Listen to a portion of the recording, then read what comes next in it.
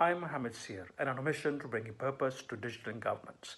And I'm back with my segment, What's Trending Globally Across Digital Governments. Today, I will discuss semantic clustering.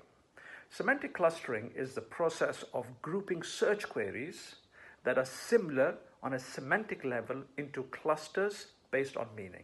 While analyzing data by its metadata is interesting and useful, the real value comes from this technique called semantic clustering. Using semantic analytics capabilities, government ministries are able to cluster similar data by the underlying semantic meaning. Data that was about traffic jams could all be grouped together automatically. Data about long waits at government offices or a poorer performance from customer service perspective could be all grouped together, providing government officials with a very precise picture of which areas require focus.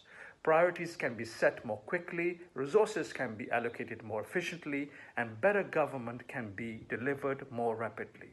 That's all for now. I'll be back next week with information on another trend.